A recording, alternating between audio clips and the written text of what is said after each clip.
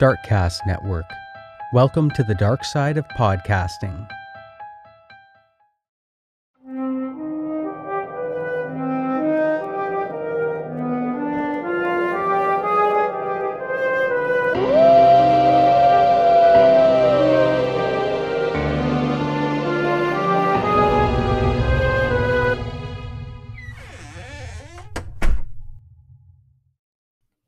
Welcome to Castles and Cryptids, where the castles are haunted and the cryptids are cryptic as fuck.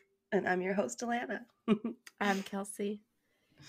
And we are here today with some panic at the Satanic Disco. At the Satanic Disco.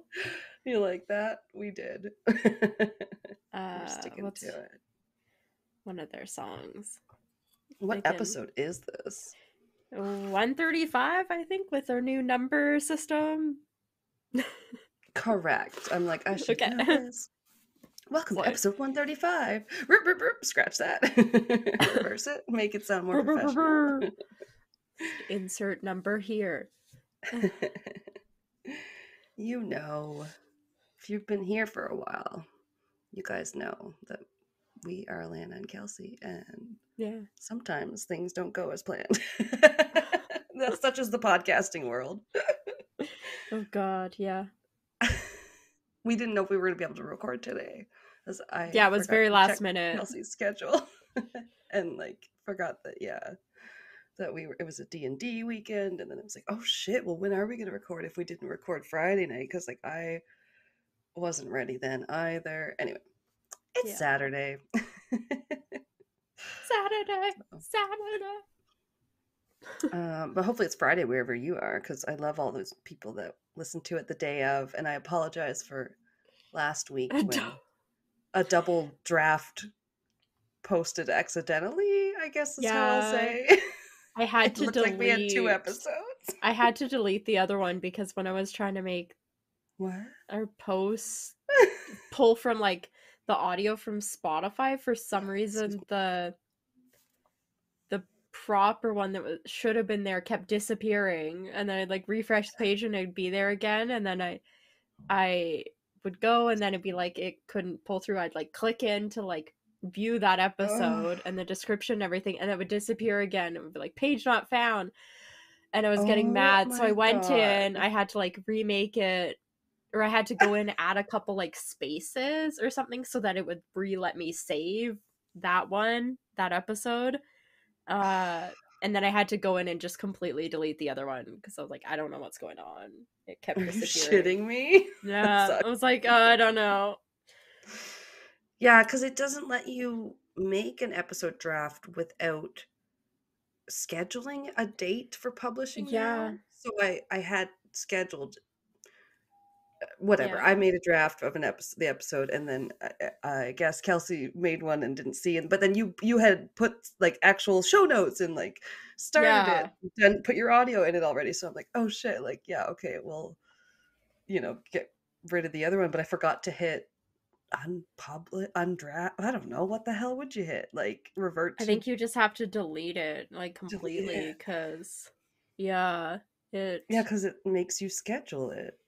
Yeah, it used to be able to, you could schedule it, or you could just save it as a draft until you wanted to actually go in and publish it. Now you have to hit publish now or schedule publish. That's your only two options. So yeah. So I forgot it was still there. Just an episode without any real audio content. Just an intro and an outro.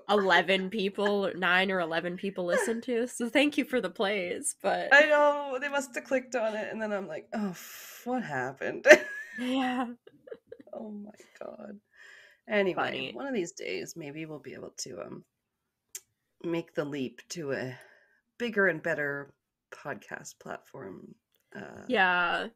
I've been trying to look it up. It seems kind of complicated once you have an established show and to transfer your episodes. It's not just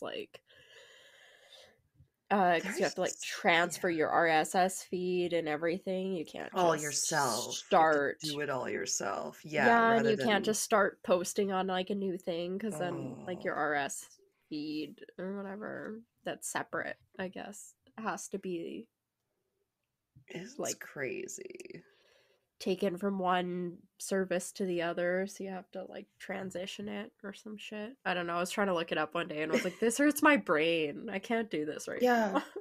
Yeah, sometimes other podcasters talk about things and I'm like, I don't know. Yeah, you guys talk about how it was hard to figure out. It sounds like you're talking like audio engineer jargon. Like Yeah. I have no idea what you're saying. People are Yeah. like, I want a soundboard. I'm like, can't we just use sound effects on our phones? Do you need a big, like, I think Pat, Yeah. like, technically what Pat has, like, he has a mixing board, but maybe a Yeah. soundboard is kind of like that you plug in, but also has all the different sound effects you can do. I mean, we could get a shitty electric keyboard and just have some great music. Yeah, make the sound like Ross did with his little keyboard that he was like, nobody's ever heard this before. Yeah. He was really, really nervous to play it, and then it's just like a whole bunch of random noises. Boom! And he's just like, I do not remember that very well, oh but my god. yeah. He's horrible. It's He's worse probably than because Phoebe.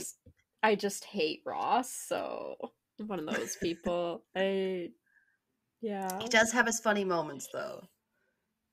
When he can't fit on leather pants after some good lines. Pivot comes to mind. Yeah. And my sandwich. And the one where he has to put his hands to make the keep it down gesture, but it doesn't obviously translate on the podcast as well. But like the hands, the flat hand, and then like, can you just keep it down? I remember that, yeah. I think, and my friend Anita, she's funny. She's near to my mom's age, and she's doesn't take no shit from anybody. And people being loud in our office area the other day, they're not, and they're from like upstairs. They don't even work there. They're just, bah, bah, bah. And she was all, so I popped my head up and, can you just gave him like the shut up. Oh my god, she makes me laugh.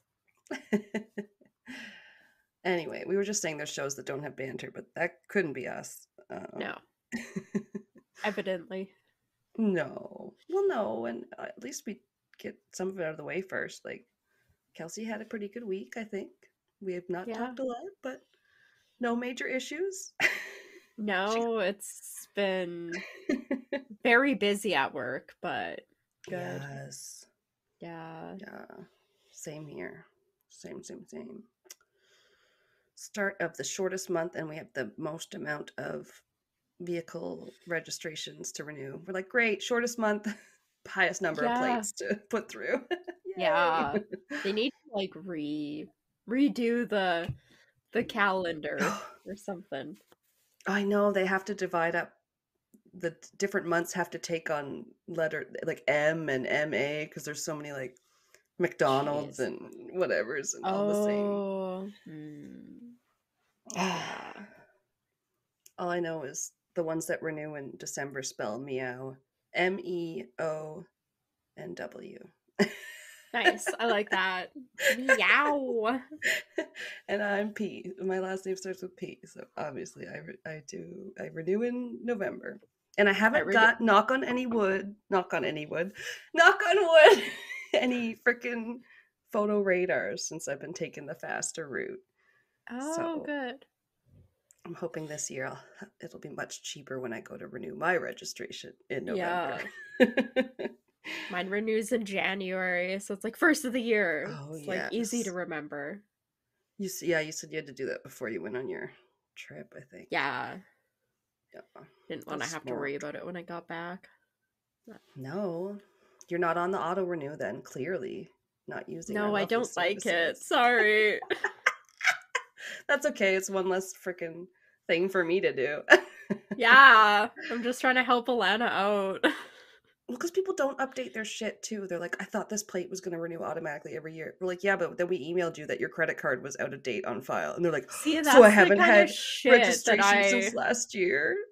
But that would never happen to you because you're not that kind of person. Those are stupid, unorganized people that don't think, wow, I didn't get any registration in the mail this year. I wonder if my plate's been valid.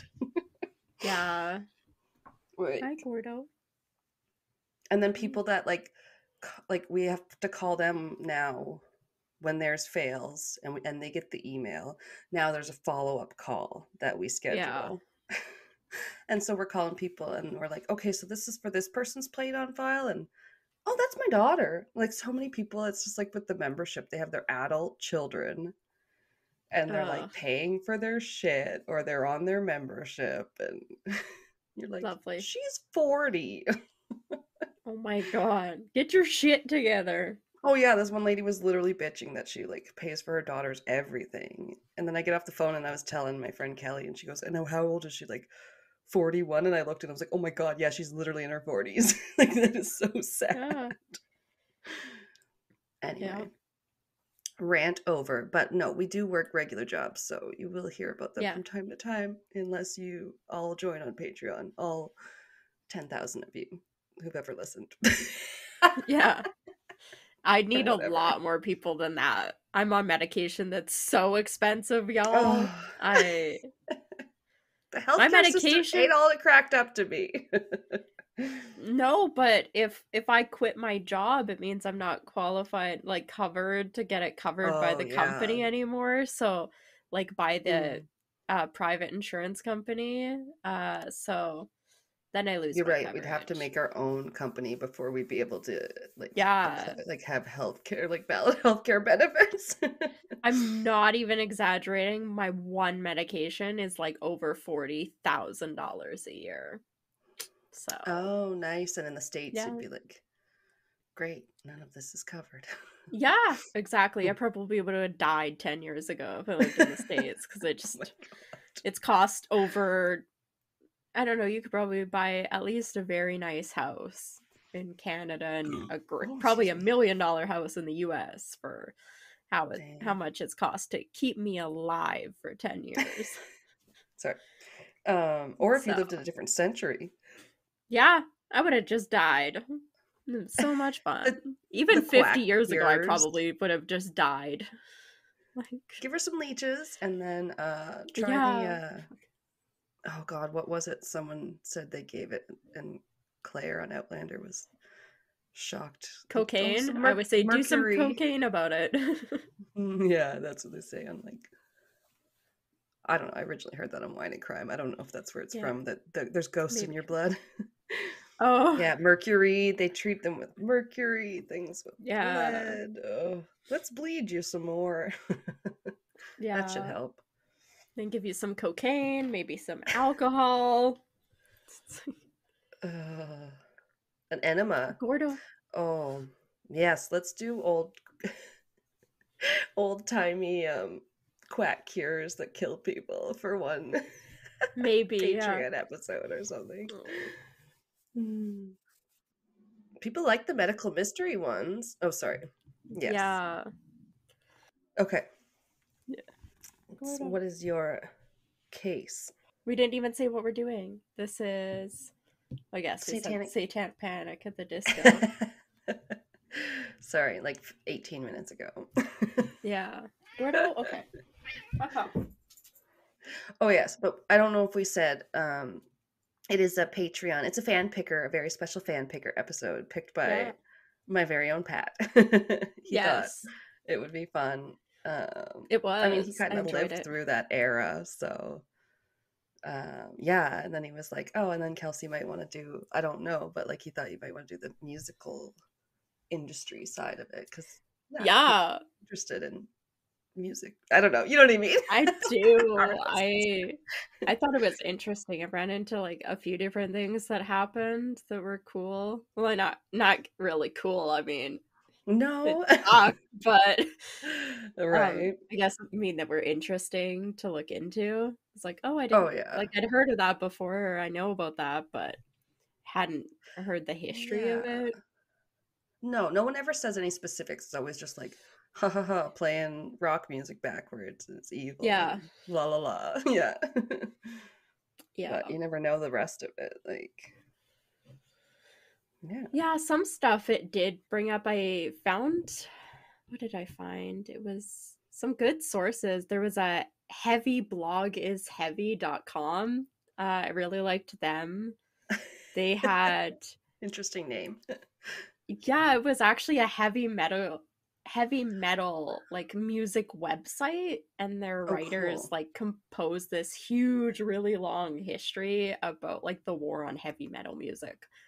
Wow. That would be Yeah. a pretty interesting read, I bet. And then there was some information from Vice.com, some from The Guardian, Ooh. and then there was like a little student newspaper I ran across that had a thing that was a headline that said "Sympathy for the Devil: A Brief History of Music and Satanic Panic." I was like, Oh, "Ooh, I like Sympathy for the Devil." that's Uh, a It's a Rolling whatchamacallit Stone song. song. Okay, Yeah, okay. I was like, who is that? Thank you. I was just yeah, thinking which Rolling I Stone magazine too. yeah, uh, Okay. That's awesome. yeah. I'm excited. I think that's gonna be interesting. I do have some things. I wasn't sure if you were going to mention them, so you might touch on like a few things. I feel like there's a bit of overlap between Oh, what we I talk tried to stay about. away, but yeah, there's plenty to talk about, so. Yeah. Uh, but what I did run across starting out was that the Church of Satan actually was founded in 1966, which I didn't know. I would have thought it Oh, was like older, but it was yeah, founded yeah, by yeah. Sounds recent. right compared to a religion, I guess. Yeah, most other religions for sure. Yeah, it was formed by Anton LaVey, and he Oh declared in yeah. 1966 that it was the first year in the Age of Satan, which is fun. Okay. If you actually look up the beliefs of the Church of Satan, they're all quite reasonable. Yeah, I've heard that before. Yeah, if you actually look up Interesting. like their commandments or whatever you want to call them, or the rules they live by, it's actually not that bad. It's not like the Uh, opposite of the Ten Commandments or anything, no, I don't think. no, no, it's actually really good. Uh, so with this founding of the Church of Satan, all of a sudden there's this huge shift in societal attitudes, as this once feared belief system of like believing in Satan and stuff is now kind of being more prominent in the public, and that people are actually kind of starting to do it or like encouraging others to follow them in the movement. Okay. Yeah. With the founding of the church itself, it resulted in attracting some rock stars and celebrities who also helped to bring the movement more into the mainstream, which obviously like pissed a lot of people off. Yeah, And it's like, yeah. yeah, get celebrities just like Scientology. Follow on, and the Taylor, sheep, more people will come. oh yeah. And then there's people say his wife looks like Taylor Swift. I think Oh, I think really? it's Anton. I think it's Anton LaVey. Yeah. I don't know. I did not even look him up. I should have. I didn't Yes, have a probably like lot some troll. No. specifically about the Church of Satan. I just had a couple paragraphs. Right. The rest were about like the music industry, so I could Yeah, have it like has little to do with the panic, really. yeah, exactly. Yeah. Uh so the Strange, Church but of Satan was just one part of like multiple of these counterculture movements that started happening in the 60s. Uh More so than ever, people were starting to stand up for different rights and even their rights, and music was beginning to play like a huge part of that. uh okay. yeah, so like the civil rights movement was ongoing. Rock and roll music was really starting to become very popular, and then hippies were starting to spread their message of peace and love. Summer of love, baby. Yeah. What a time. And right? The Church of Satan was just another way for like certain groups of people to express themselves, and a reflection of some people rejecting these traditional values, which seemed to be like they said the 60s was like one of the biggest times of people rejecting like the norm and traditional values. So this was just one avenue people chose to Okay. do that in. Other people were Yeah. like hippies or uh yeah, all that kind of stuff. Or like getting really Right. into like fighting the war and that kind of Yeah. stuff. Yeah, Often and civil backlash rights. against wars and stuff for sure. Yeah, People are like, why are we doing all these things? Because they tell us yeah, to. exactly. Just Mm. questioning a lot of stuff. Yes. How many wars gave us taxes and other bullshit like that? Oh, yeah. Ugh. So these traditionalists, or people that didn't want anything to change, they were very upset with what was going on, and they were trying to do all they could to instill like this panic and fear of those who associated with the Church of Satan or anything out of the norm, really. Hmm. A couple of the things I ran across, which these, it won't be too surprising, but some of the biggest in the music industry that they had targeted before, because this wasn't anything new, included jazz music in the 1920s. That had a Aha. lot to do with like racism and everything, and they viewed it Right. very like derogatorily, that if you enjoyed it, you were like lesser. And Right. Because Black people. yeah, right, which really sucks. Like, I myself don't like jazz music, but I feel like in the 1920s it was huge. Like jazz music, I feel like it was the 1920s. If I Yeah, was, and I think it gave birth to a lot of those other, like, you couldn't, if we didn't have jazz, maybe we wouldn't have had rock and roll and all those other yeah, that's things what that they came say. after. Yeah. Yeah. I don't know. It's got its Yeah. place, I guess. My aunt really liked jazz music. I never got Mm, into it. I can't do it, but it's okay. yeah. Maybe it's associated Um, with a lot of like elevator music and places like that. yeah, I don't I don't know. know. And then like going kind of jumping ahead, the next, I'm sure there's more in between, but the next that really I feel like stands out the most is probably Elvis Presley in the 1950s. Those hips, Ooh. you know, Ever heard of everybody, him? yeah, everybody had something about his hips. Too The much Elvis the thrusting. pelvis. Yeah, Yeah, they wouldn't like show him on TV from the below the waist down. waist. Yeah. Oh my God. So that he was probably the next biggest music or artist. Uh, and then some stuff was talking about the Rolling Stones in the 1960s. I think I have like what year Mm. "Sympathy for the Devil" even came out, that song, because there was a huge backlash for that as well. But Oh, because it says devil and sympathy for him. yeah, Yep, yep, I basically, can see that. yeah, Took me a minute just to be like, okay, yeah, well, it's kind of right there in the title, I guess. yeah. They're like, he's getting a bad rap. Come on, these Christians are coming for him. They're on a crusade. Another huge thing that occurred that like really instigated this was the public panic when Charles Manson and the family were caught, and then the fact that Oh they had written yeah. like Helter Skelter, the song by the Mm. Beatles, in blood at the murder scene. That really Okay.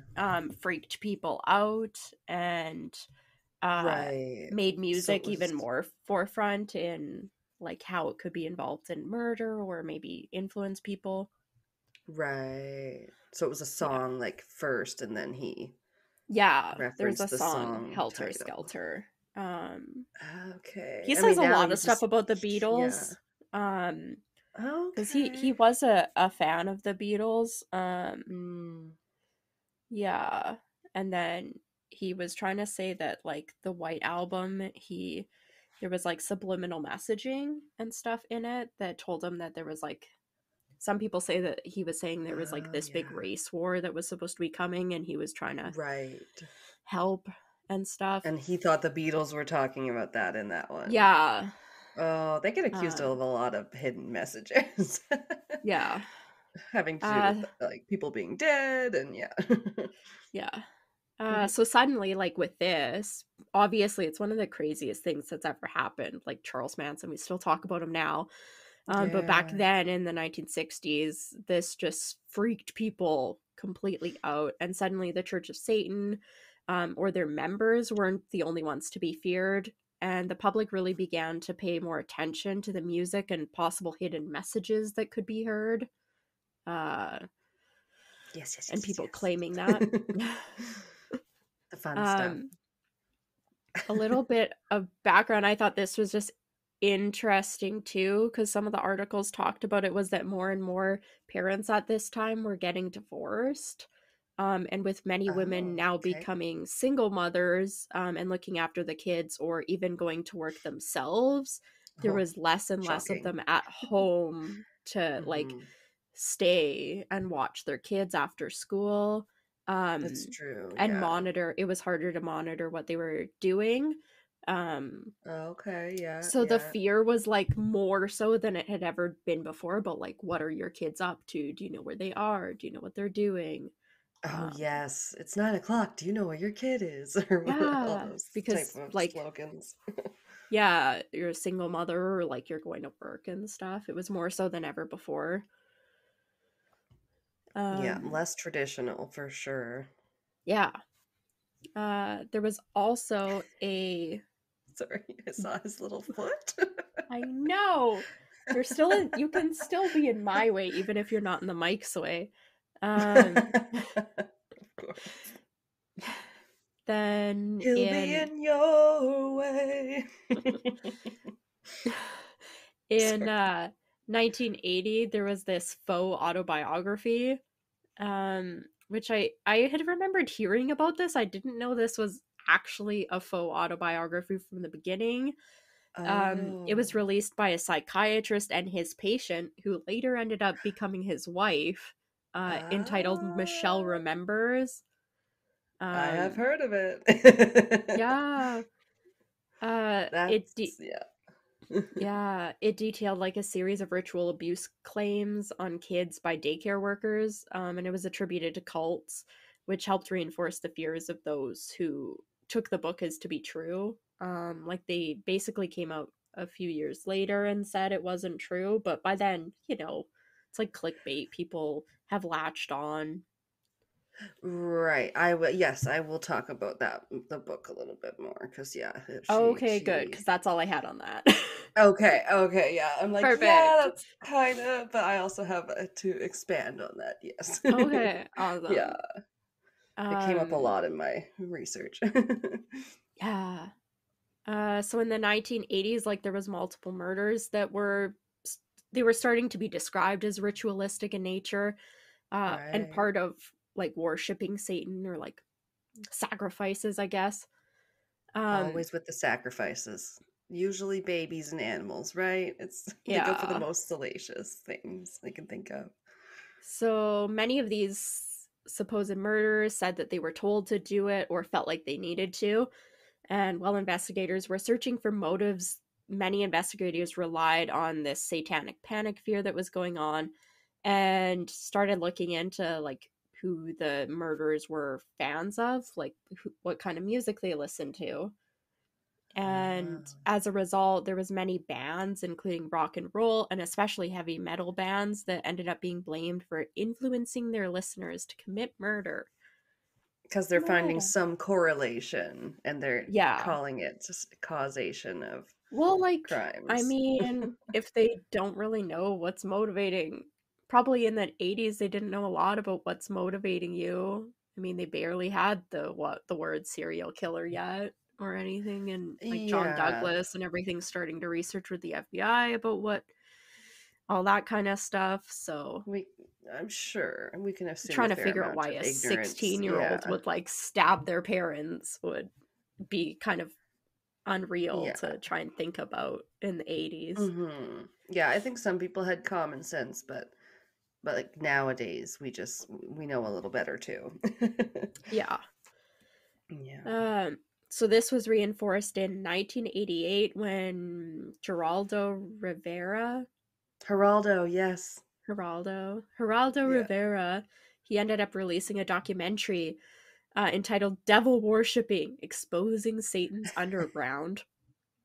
Which I can picture him.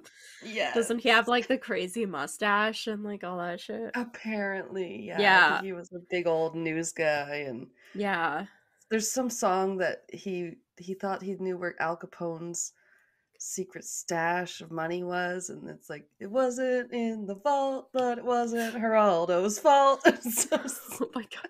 So I like it. Yeah. But I don't know much more about him.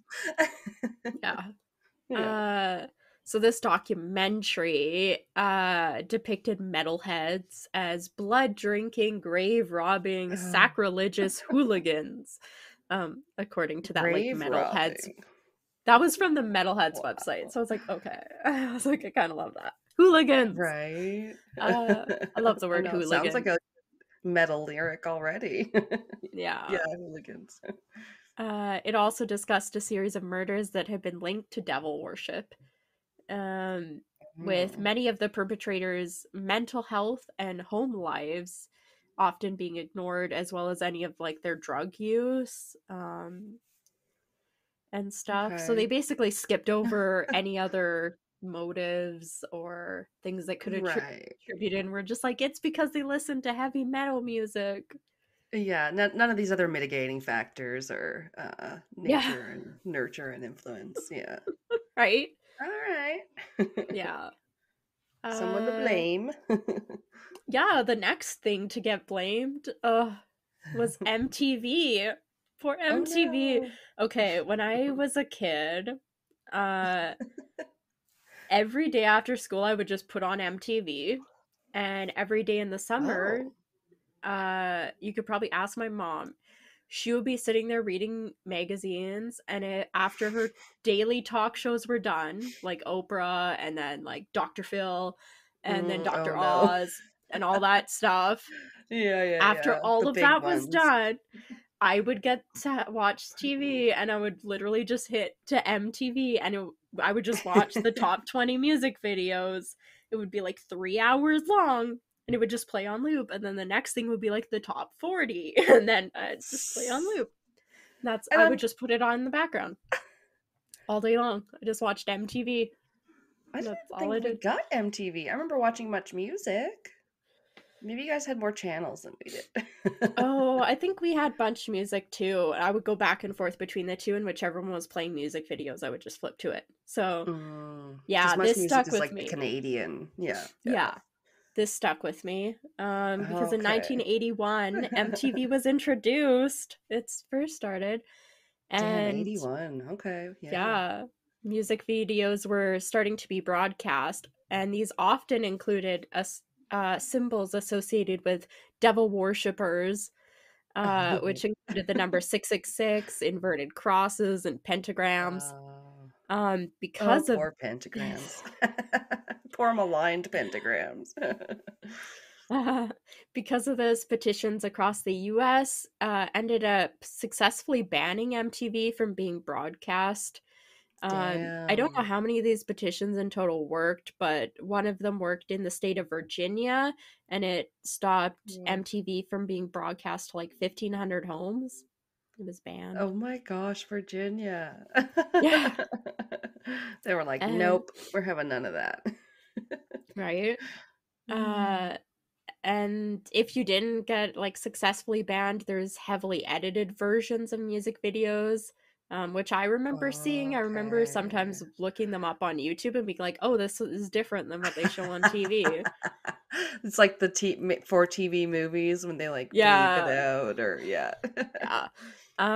So these I heavily hate edited that. versions of music edited out a lot of sex, violence, drug use, or negative depictions of certain societal groups. Some That's what it some said. videos would be nothing Cool. at all. Yeah. It's just complete blackness. Cut to band. Nothing. It's just like and credits. The Chili Peppers had some wild ones. I liked some Yeah, of the ones that probably. came out. Yeah, when Californication came out, I remember I was still watching. Well, there still was a lot of music videos then, whereas now you Yes. don't It's all necessarily just see YouTube. them. Yeah, if you don't look it up on Yeah, YouTube, you probably don't see it. yeah, or even No. realize that there would be a video. Yeah. Yeah, because I think Pat will talk that Metallica still does some cool ones, but yeah, he loves Yeah. Metallica, so clearly he's a Satanist. And You me heard it here, as folks. well, by that degree. Yeah. Yeah, so like these edited versions were shown, and eventually MTV agreed to play only the unedited versions of the videos in their late night slots. So after a certain Nice. time, and this Oh led to the yeah. creation of what was called the Headbangers Ball in 1988. which I kind of love. Oh, I think yeah, that's that's a cool fun. name. Yeah, so after like a certain time of night, it would like switch over to the Headbangers Ball, and then they'd play all the unedited versions of the videos. Ah, it's like the Yeah. late night cable that Yeah. gets pornier as the night goes on. Yeah.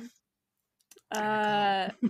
Getting into some of the, I guess, like crime cases. I don't have a lot of details on these because I didn't want to focus on it. Yeah, we didn't know if that could be like, because that could be its own episode that Yeah, exactly. you So might these are do some it. of the music related Satanic Panic cases that happened. I thought these were like, they were some of the Yay. ones mentioned the most often, or I think the most interesting. There was one Oh, where Ozzy Osbourne appeared in court via satellite. He was being oh, asked because there was a trial for 14-year-old Thomas Sullivan, who was a Black Sabbath fan and had stabbed his okay. mother to death. So like Oh Ozzy Osbourne no. is like fucking satelliting into this kid he's never met's murder trial and be like, Ozzy, Was it what in do the you think States? about this? Yeah, no Uh kidding. Yeah, like, did you tell him to do it? yeah, What the fuck. fuck It's was he gonna crazy. say? Um Yeah, the only information, I'm sure there's more information about this. All the article Sure. really said was that when asked about the connection between his music and a number of crimes that had been mentioned like before, um, it said he was more or less cut off before he could give a substantial defense. So like they had him satellite in and then they didn't let him talk, basically. Oh my Um, lord. I wonder if that's what he was also featured on Geraldo or whatever. But Probably. obviously he's known for doing some crazy shit Yeah. in his band's time. Yeah. Oh. Um, yeah, so the fear that heavy medical. Oh my god. Heavy medical contained lyrics, which Yes. yeah, so they were afraid that heavy metal contained lyrics which encouraged young people to do bad things was never more prevalent than in 1985 when 20-year-old James Vance tried to sue Judas Priest. After a night of partying, Vance and his friend, 18-year-old Raymond Belknap, probably just Belknap, Hmm. headed for a local playground and shot themselves. Belknap Ooh. wouldn't survive the incident, but Vance would, and went on to file a lawsuit against Judas Priest, as he claimed the subliminal messaging within their Stained Glass album drove him to the act. Um, Wow. That's a all wild one. right, yeah. Ultimately, the band and their record label would avoid any legal responsibility for the tragedy, but this did not stop any of the public fears. Yeesh. Well, he Yeah, they still. fingered them. He said it was your fault. Yeah, And basically. yeah, that one's, I mean, okay. I would be interested to know if he had any specific things he pointed to. Like, that's such a Yeah. specific claim. I don't know. Um, Crazy. one thing I did run across, I probably should have known this. I feel like I had some assumptions going in because I don't listen to heavy metal music, but Oh, yeah. it said not all heavy metal bands wrote songs about Satan or those kind of themes. One of the Sure. websites talked about a metal band called Striper, which Oh, yeah, I've promotes the heard of them. opposite. I think they're like Christian heavy metal. I don't really know, or Oh, just could be. I wouldn't put. nicer heavy metal. I don't know. I mean, it's Um, not like the rap lyrics are very nice against like yeah, a lot of different types of people, yeah, women included. Yeah. yeah, exactly. That's funny. I do know that they've done studies and everything. I didn't really look it up, but they've done Mm. studies that say that people that listen to like screamo and heavy metal music are some of the like most in touch with their feelings and like can regulate their emotions better than other people because they like release a lot of their anger in through like singing along and Well, everything. to So, that point, I've heard like Pat be like, "I'll put on Metallica in the car, and like, I feel less road rage." And I'm like, "Huh, that does yeah. seem to work." Because I'm like, Yeah. I don't It know, allows focused on it. it Yeah. seems to allow people to vent their emotions. So even though I don't enjoy it, it seems to be beneficial to people. So I'm happy they like to enjoy it. I don't know. Right. Well, Yeah. I don't know if the only one I really listened to was Metallica, so I don't know if Yeah. that one's considered heavy metal, but No, I don't even think they're it showed up on my list. no, they're more rock slash obviously the metal's in the Yeah. name, but Lars Yeah. Lars Ulrich stole that name from a friend of his anyway, who had a metal magazine. Okay. He said so on Smartless. Yeah. Um and then it wasn't just heavy metal bands that were being Okay. like pointed the finger at and saying you guys are causing bad immoral behavior. Yeah. There was also like pop music was becoming more risque. He said with Mm. artists like Madonna, Cyndi Lauper, and Oh hell Prince. yeah.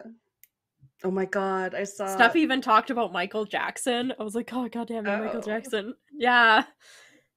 Did you see we saw the Weird Al movie? Pat like got it on the Xbox or I something, and haven't seen it yet. I want to watch it there's a so bad. Madonna storyline. I had heard that there was because people Oh, were like, "Did isn't he really Madonna date trying to kill Madonna?" him or something? They like date, and then yeah, a bunch of stuff happens. I love it. It's so It's funny. redonkulous. I It's so haven't good. seen it yet, but It was yeah. such a like parody, like over the top, like of his like younger I can't years and stuff. wait. His dad's so mean that Rain was like, "What is happening?" I'm like, "Don't worry, like this is not like he's just like this." His parents were very nice to him. Like he did not have to overcome all these crazy obstacles. Like Adversity.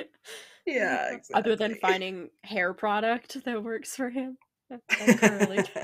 Yeah. His curly hair, yeah. Yeah. No, it's so good. Yeah. But I'm like, I know I've heard a lot about like Madonna and everything. She's faced a lot of like shit over the years and everything about Mm. like lyrics, music videos, all that kind of stuff. So Oh yeah. doesn't shock me that people were talking about it in this. They're like, it's demoralizing and The Like all a that kind of Virgin stuff. video Yeah. alone has a lot of Catholic, isn't that, yeah, like Yeah, I think that one. overtones. Like a I think, surgeon yeah. fighting for the very first time. Oh, Rain was like, that girl is gorgeous. I'm like, that's Evan Rachel Wood playing Madonna. She does look gorgeous. I like Evan Rachel. She's good. I love the 80s Madonna look. Oh, such an iconic Yeah. like costume. Yeah. Next huge thing that happened 1985 there was a committee known as the Parents Music Resource Center, and they made a list of songs. All the articles talked about this. It was kind of funny. They made a list of songs that they deemed inappropriate, and the list was called the Filthy 15. Oh my god. And if you look up the Filthy 15 today, it's so funny. I tried to find a playlist on YouTube just to sit and listen to while I was doing these notes, and I couldn't find one that had all 15, and then I ended up not listening to a bunch of these songs as a result because I was too lazy to look them up individually. But we'll be following up on that. That sounds amazing. Yes, I do have a picture of it, so you can look at it on the drive and you can look these up. But it's like the naughty list of songs, and yeah, it's kind of there's funny. one that comes to mind by like a comedy group that it's almost like the George Carlin thing he does about the 7 words you can't say on radio, because it's like, I bet you they won't play this song on the radio. I bet you they won't play this bleep bleep bleep song. It's all these like bleep noises and different horns and like yeah, really nice. I like that. Yeah. Yeah, so they released this list as a template, and they were trying to propose legislation that would regard how albums would be rated in the future. They argued that they should have extra warnings on them for like sex, violence, drugs, alcohol, or the occult. And they all said of the 15, 9 of them were like metal songs / bands. So there's like Judas Priest, Motley Crue, Prince, Sheena Easton.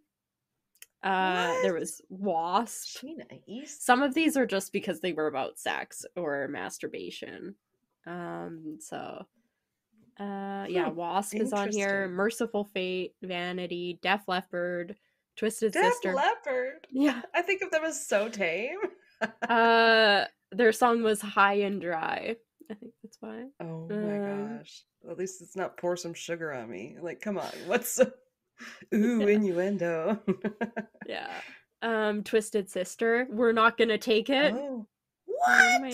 I know, right? That one was literally just because it's about like standing up for yourself. Oh You're my not gonna take it. god. Yeah. Anti-establishment. Yeah, they're like, put that on the list. Madonna, Like Dress You Up. song. Cyndi Lauper, AC/DC. This one makes sense. Let Me Put My Love Into You. I like it. Then the Chili Peppers have some raunchy lyrics when it comes to that. Oh my god. Black Sabbath. There was Mary Jane Girls and Venom. Blood Sugar Sex Magic should be on there. Yeah. Just from the album name itself. Yeah, that whole album that I've never listened to. It's good. It's got Give It Away on it. Under the Bridge is from that one. Okay. So it's got some good ones that made it to the radio. I don't really like the Red Hot Chili Peppers. I know it breaks your heart, but that's fine. They're like stage show was there was no socks on penises. I was disappointed. no tube socks. No. Yeah, so that's the list. There'll be a picture of it on the drive for like the specific songs. But sweet. So the next one I kind of found of a band that was criticized was AC/DC. Again? Yeah. They were in the public eye after the capture of the Night Stalker, Richard Ramirez, who was actually a big fan of the band. They said he left like an AC/DC hat at one of the scenes or something. Oh, really? Yeah. That's and odd. So once that was made public, the public was like accused AC/DC of possibly influencing him with their song Night Prowler. Well, maybe for God's sakes. Yeah. Then why didn't everybody else that ever listened to it become a horrible raping murderer? I have listened to AC/DC. My dad really likes them. So I know some of their songs. This one I didn't know. Classic rock. The song is just about a guy who sneaks into his girlfriend's room late at night.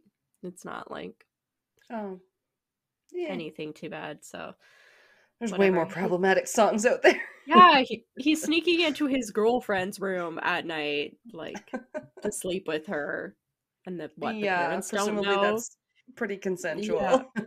Yeah, exactly. Not a stranger's room, whatever. Lord. Yeah. Headlines at the time even accused AC/DC for standing for Antichrist Devil's Child. Not alternating current, whatever the fuck, direct current. I don't even know. Is that what it's supposed to stand for? I don't know. Well, if it's referring to like AC/DC, like as in the electrical term, like like the power. Not Antichrist Devil's Child. That one guy does dress like a weird schoolboy child, Angus Young. He's always wearing those shorts. Schoolboy child. Schoolboy child. With your little suit and tie. Schoolboy child. Clearly. The devil dresses him. Make those shorts shorter. And the knee socks higher. Wrinkly old knees. That's not the knee porn I'm here for. I want kilts. Anyway. Yeah, so another one I ran into that had a thing about the name was Kiss, actually, the band Kiss, who then had to defend their name when people claimed it stood for Knights in Satan's Service. I don't know what Kiss is supposed to stand for, but I don't think it's that. Right. I don't think it's anything. Yeah, right? Some of these I don't think stand for anything. Or sometimes it's literally just people's initials. And then they like Yeah. Yeah. REM. They don't. People are always like rapid eye movement. They're like, no. Like, okay. No REO comment. Speedwagon. The one Yeah. who's next to when you're flipping for CDs. What the fuck is that name about? That doesn't mean anything. Yeah. Oh, Jericho was talking about weird band names on his podcast the other day. And his comes from his band's name is Fozzy. Originally they were an Ozzy Osbourne cover band. They were Fozzy Osbourne. And then they just dropped the Osbourne when they got That's bigger. cute. Yeah. I like that. I would have But been now like people ask them if it's from Fozzie Bear. Yeah, I was gonna say like the Fawns. No, like Fozzie Waka Waka. Yeah, I thought this was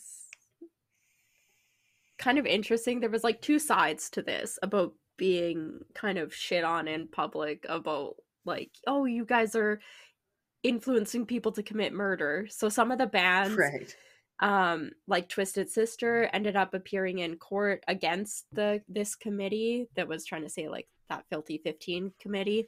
okay, and they were trying to stand against the government and argue their freedom of speech and try and reject these claims of trying to influence people to murder each other. Yeah. So while they were trying to do that in court, other bands basically did the opposite. There's lead singer of Merciful Fate. He said he was proud. He was a proud card-carrying member of the Church of Satan. Thanks, the buddy. band, yeah, the band had lyrics influenced by horror films and the occult, and they're a band along with Venom, another one from the list. Publicly welcomed the publicity. I was like, what does this say? And joked that the committee had actually failed to pick even their worst songs and had ended up actually helping increase their album sales, because it got them a lot of publicity, because Merciful Fate and Venom were like more indie, like underground bands. So when they got called out, it actually made them more popular and made more people aware of their music. This is the first time I've ever heard of them. Sorry. Yeah, same. That's not helping matters. Yeah. In the end, though, the committee was actually successful, and a parental advisory label was added to many albums and continues to be used today. That's like parental advisory, explicit content. That one, that's what this group did. It was actually what the spearheader was, like some senator's wife. It was a bunch of senators' wives. It always is. Yeah.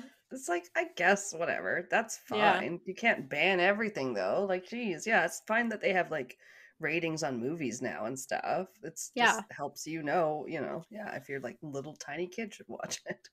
Yeah. Or listen, I guess. Interesting thing, though, is that many people now say that the advisory sticker often increases album sales to those of, like, the same artist that doesn't have. So if they release, like, one album that has the sticker, it tends to be better than like if the next album doesn't. Probably not for like Sarah McLachlan. People probably don't care, but like probably for the other ones, they're like, but like rappers edgy. and everything, I'm sure almost all rap albums now have it. A lot of hip hop ones will. And there was one. It was a Blink-182 album, and it wasn't even one of my parents. It was my dad's girlfriend at the time who was like, she shouldn't be allowed to listen to that. It's Blink-182. They swear a lot. Blah, blah, blah, blah. Oh, yeah. One of the articles I read had the girl, she's like, yeah, the stupid parental advisory stopped me from being able to buy that Blink-182 album when it came out. It's like, one of their early ones.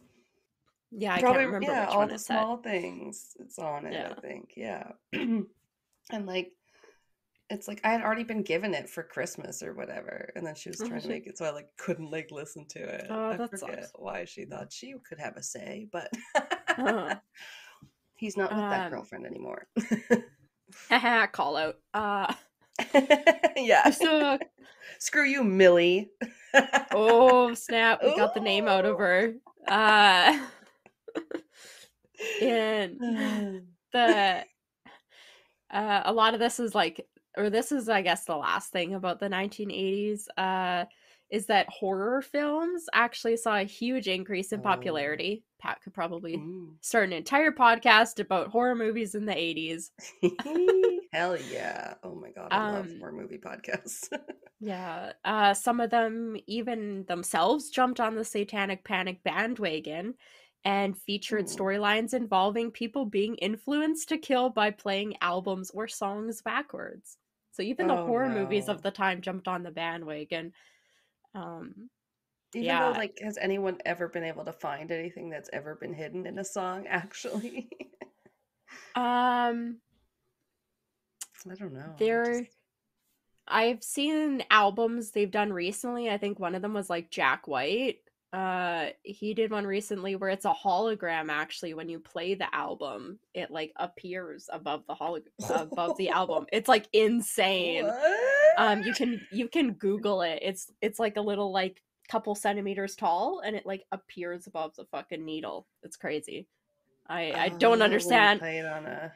Yeah, Yeah. that my brain is I broken. barely understand how records work themselves. I don't understand how they can have in one groove with one needle have like the music and the lyrics and have all of it be clear. It's Yeah. sorcery to me. And that's why I collect them, because I sit there and I just go, whoa, like the whole time. I'm like, I don't know how this was possible.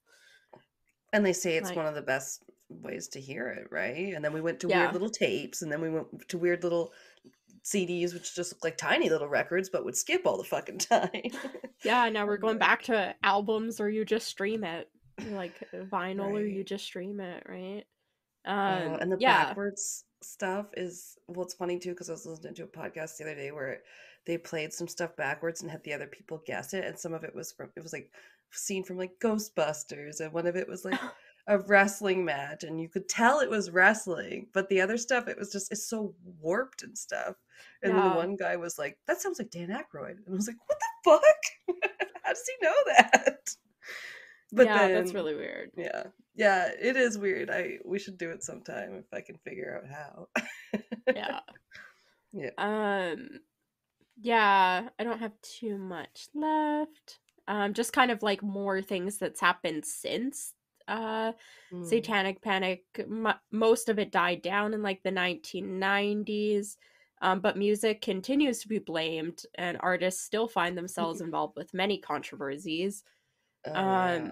One of the biggest was actually with like Columbine, the shooting that happened. Marilyn Manson was blamed for that because the two boys were like huge Marilyn Manson fans. But they So he tried got to blamed blame for the that. movies for those ones too. Right? Yeah, probably. Yeah, because we had talked about it with the Natural Born Killers and all of those ones all getting blamed for different crimes. It's like, oh my god. Last thing I wanted to mention is that even today there's still like a lot of controversy for artists who use sort of like occult imagery, with specifically people of color and like queer artists facing more intense scrutiny or backlash than maybe some other artists do. Some of the ones that have happened recently, even just the last few years, was like Doja Cat. She was accused of promoting Satanism with her album Scarlet. She had like multiple songs about like calling herself the devil because she's like dressed in red, and she had all these music videos about it and stuff. And then other artists such as Sam Smith and Lil Nas X have faced backlash over certain songs and like performances that they've done within like probably the last 2 or 3 years. I think Lil Nas X even lost like that Nike deal because they were red and people were trying to say they were devil shoes or some shit. Oh like, my god, wow. Yeah. And then Sam Smith had so that dumb. Grammy performance or something that people really didn't like. Yeah. No, I haven't. Sorry, I hadn't heard of that. Yeah, that's crazy. And then a lot ends up going against like hip hop artists like Tyler the Creator, Big L, and Kendrick Lamar, who have also faced a lot of criticism over their songs. A couple of them had done songs. What was it? It was like they basically have like even just a one-off line saying like they're the devil's son or something is enough for people to be like stirred into a frenzy over it and like calling them out and all this stuff. Oh my god, Metallica's new, or yeah, newest album or one of the last albums has one that's called "If Darkness Had a Sun," and it's like, "If darkness had a sun, here I am." Like that's literally the lyric. So that's so funny. They just like, you think it would have song. gotten better. Like people would be like, "Fuck, if you don't want to listen to it, don't listen to it." Oh my God. But it's just as prevalent. Seriously. Like really, in regards to music, I feel like it is for sure. Yeah, maybe there's still some old generations that need to die off before we have some haters gone. Maybe. Sheesh. Yeah, that's what I got. It was, I'm sure there's little like off branches that could have kept going and going, but yeah. One of those topics, yeah. Love that. It's very so cool. Interesting. Yeah. Like I probably wouldn't have thought to do music, but I really enjoyed it. I like music. Really? Yeah. I don't know if I would have thought of that as a specific angle either. Yeah, it was good. You have to tell Pat thanks for the recommendation and the episode topic, because it's really cool. Yeah. I liked researching it, and that reminds me of, like, I was saying how the Japanese true crime was one of those ones where it was like, oh yeah, it was something maybe we wouldn't have necessarily picked to research, or I picked something I wouldn't necessarily have thought to do, which was what, gangsters. But then that can be like really fun to research something you don't know much about. Yeah. Damn. Well, we'll be back for part 2. Yeah. Are you looking for your next true crime podcast? Do you crave stories that have mystery and suspense? Well, look no further. Introducing Love and Murder, the podcast that dives deep into the world of relationships gone horribly wrong. Every week, I take you on a journey through the dark side of love, where passion turns into obsession, families become enemies, and romance turns to murder. From mysterious mysteries to suspenseful suspense, I dive deep into cases of love gone wrong. So why should you listen to Love and Murder? Because this is not just another true crime podcast. We're your partners in crime. Not guilty. Your storytellers and your weekly dose of suspenseful entertainment. How many times have I said suspenseful? So what are you waiting for? Join the Love and Murder family and become part of the Lamb community. Tune in every week for a new episode that will keep you hooked. Go ahead, hit that subscribe button now. Love and Murder, because you're either someone's last love or their first murder. Love and Murder, available on all major podcast platforms. Not for true crimers under 18. Must be an apple juice drinking enthusiast, but not really. Side effects include enjoying another true crime podcast, becoming a lamb, learning logic and how to deal with your problems in a healthy manner, and not turning to murder. Waiting for the next episode of Love and Murder to drop every week. Visit our website at www.murderandlove.com. And remember, all love and no murder. See you soon.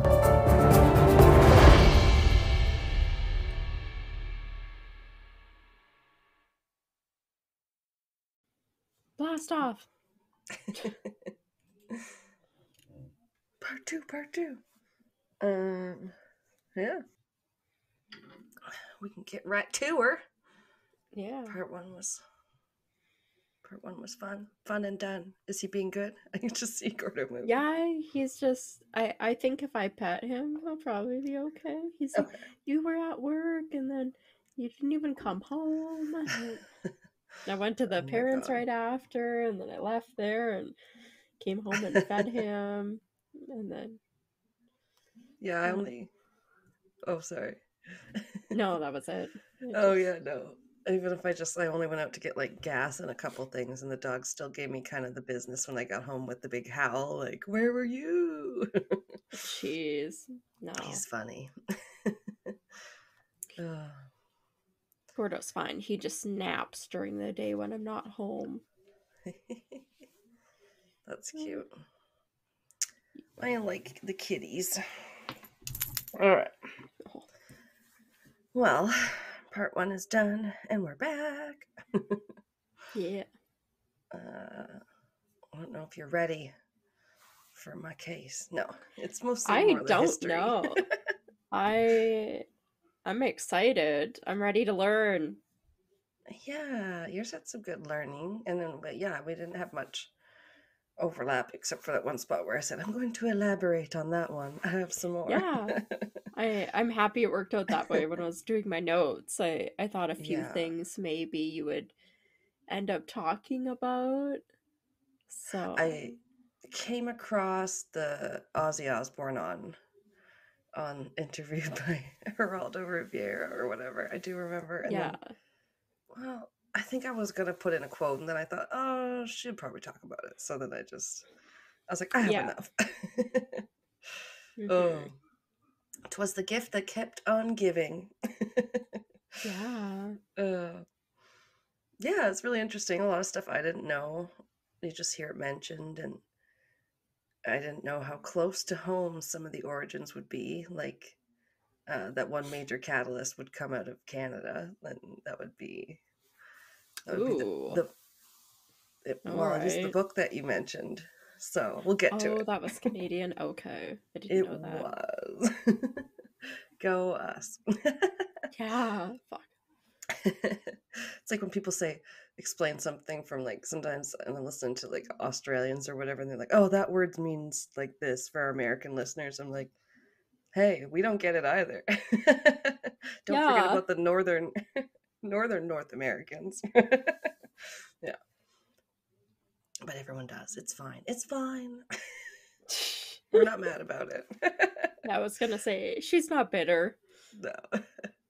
No, but Pat's always like, you hardly ever see Canadian flags when they show like different like military representations from different countries and in like a war room in like the movies or whatever. Oh yeah. So he's always very happy when he does see Canada represented that way. Oh, okay. Yeah. I guess I never noticed. I never thought to look. We have pretty good military, but like, yeah, not everybody knows that, I guess. I don't know. I just remember people used to joke that there was more submarines at West Edmonton Mall than the Canadian military had, because they used to do those little submarine underwater tours at the mall. And Yeah, yeah. Yes, the mall had like 4 submarines, and the military had like 2, and it was like, right, okay, like mini submersible size. Yeah, it's like 4 people. I think people do like to joke about the Canadian Army, but we'll have to see what my sister in the Navy has to say about that one. She's been on a lot of big ships and probably a submarine too, but I couldn't do that. Oh man, imagine living in a sub. I don't know why we'd have need for a lot of them up here, but you never know. I'm not claustrophobic, but the thing about being underwater gets me. Yeah, a lot of things can go wrong. Yeah, and like I'm a decent enough swimmer. Like I don't know what my thing about it is. Maybe just the water like coming in, or like the pressure. Yeah. I don't know. That movie with Kristen Stewart where she's working at the thing at the bottom of the ocean. Really terrifying. I can't remember what it's called. It's just like one word. I think it was like just called Underwater. I think it was literally just called Underwater. I remember I watched it simple, not too long ago. Yeah, it was pretty good. Okay. That messed me up too. I'd watch that again. Ugh. All right, so but on to other fears. Yeah. Yeah, obviously people had a lot of things to say about music and different bands and different games like D&D and things like that. I thought you might talk about D&D. I know that was a big thing. Yeah, I don't have much, honestly. I think I might probably mention to you off air that I can think of probably a few cases that true crime cases where people were like maybe just under suspicion more because they were like fans of D&D or fans of metal music, combination of these things. Well, there's a lot of that for sure. But there's a lot of this other stuff too, which comes out of a bunch of other places, which is like daycares and preschools. So that was a big part of it. Yeah. So I've come to learn. Right? It's really scary when we get into it, because it's just like it'll start with like one little kernel of suspicion, like from one child, and then snowball, such as in this one, the McMartin preschool case, which was out of a place called Manhattan Beach, which was in California, confusingly. Oh, okay. Right. Yeah, appropriately named, I guess, for not being in New York. I'm glad I didn't just assume it was. Yeah. Yeah. But anyway, yeah, that one was shocking and devastating. It started out with just one small child who was complaining to their parents. I guess they were a little constipated or something, and they were having some painful bowel movements, which, I mean, if you're a parent, I've experienced that with my child, if they're not drinking enough water and stuff when they're little. So, but I don't know. So, this 4-year-old says some statements that make his parents suspicious that he's being abused. Okay. It's confusing why those two things are connected, but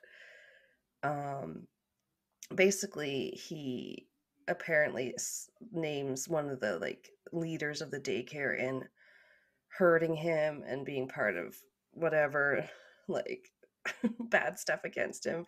And then another child said that one worker flew through the air. Like, some of it's pretty wild, so it's pretty crazy how levitating, her head spinned all the way around like The Exorcist. Yeah. And then other crazy stuff, but then they like it's taken seriously. Ugh. Yeah, I mean, if it was your kid and they started saying stuff, you'd want to believe them, right? I feel like you would never think your kid would lie. You wouldn't want to think your kid would lie. Right. I wouldn't want to think Gordo would lie to me. Yeah, he had something to say, yeah. Yeah, but also like 3 and 4-year-olds, they hardly know what they're saying. They say some wild shit sometimes. Yeah. I can't wait for Rudy. She says some crazy stuff right now. She's starting to talk more. I can't wait until it's just nonsensical sentences. And you see parents sometimes when you're out and the kid says something, the parent just goes, yep. And it's like, did you understand what that was? Like, I have no idea what that kid just said to you. But they're, with their little lisps and their baby talk and the way they... Yeah. And then... Yeah. Maybe Rudy will have some past life regression statements. You never know. Maybe. He'll say some spooky things. Oh, I hope not. Oh, it'd be so creepy. It would creep me out. Yeah. I don't remember listening specifically for anything like that, but then she would just say like stuff that like potatoes were spicy and things that just didn't really make sense. I would just try to jot them down or try to remember it so I could tease her later. You know, now that she's older. Yeah, we tell Rooney that pop is spicy water. Oh. Like, we're spicy juice. This juice is spicy because it's carbonated. Well, Rain's never liked pop. Maybe it is a little too spicy for her. A little too effervescent. Too buble for her. Too buble to play. Yeah. There was a source that mentioned Sigmund Freud, that guy, who apparently said something like, believe the children, like, as in, like, always believe the children. Believe all women, you know, that kind of... Yeah, I think there's some stuff that we can say he was wrong about. Yeah. And then there's always stuff that's, like, misattributed from people as what they believed and things like that, which is a whole other kettle of fish, but interesting nonetheless. I forgot what I wrote here, and it was you ever see that movie? There's a movie called Invention of Lying with Ricky Gervais. Yeah, I did watch that. Yeah. And it wasn't that it was super bad, but me and Pat took to calling it the invention of montage because they leaned heavily on like montages from what I remember. I don't remember much about that movie. I think I watched it near to when it first came out and then never again. Oh, yeah, and that would have been probably some years back now. Yeah. Yeah. But it's Ricky Gervais, and he's like a man, and he's the only one that knows how to lie in this world for some reason. Yeah, which is something like that. becomes crazy. Yeah, because then he's like, "Oh, I can make anyone believe anything," because no one knows that anyone could be untruthful, and it's just like, I don't know. I guess I thought it was a similar slippery slope. Yeah. If no one could lie, who could we tell who's lying? Yeah, you can't believe anybody at all costs just without looking at the evidence in each cases, but they didn't know as much as we do now, I guess. And yeah, unfortunately the preschool had no previous training or anything to deal with this, and simply were likely just not equipped to deal with any abuse allegations made to them. yeah. So what they did was make like a mass letter. What year did I say this was? Email? I don't know. Like, oh no, 80s, right? Letter to the parents. And it was like, if you guys know of any abuse, like ask your kids if they've had any abuse at the school, because we've had a report and we want to know if your kids know anything. So okay, that's a little weird. That's kind of what they did to get the parents to like kind of interview their own kids, which was not great in the end. Yeah. What the heck? To say the least. Quite naturally, one might assume now, but like that people started seeing signs of possible stress and trauma in their children. Signs like bedwetting, picky eating, and bad behavior. You know. Those are pretty standard 3 and 4-year-old behavior. Right? It's just like, they're kind of, it's like when you hear of symptoms of a condition or something that you're reading about or hearing about, you immediately think like, well, I could have that, or like suddenly. Yeah, like a confirmation bias or something. I don't know if that's the right word, but yeah, you're looking for it, so you see it. Mm-hmm. Other schools had similar problems. There was the Keller's Daycare, run by Fran and Dan Keller in Austin, Texas, that had some really wild accusations made by some of the children. They mentioned it briefly on the You're Wrong About podcast episode I listened to, but then when I came across it again in another source, it was like just cutting up babies and throwing them into pools and making the kids swim in them. Like, wow, yeah, that's but very also dramatic.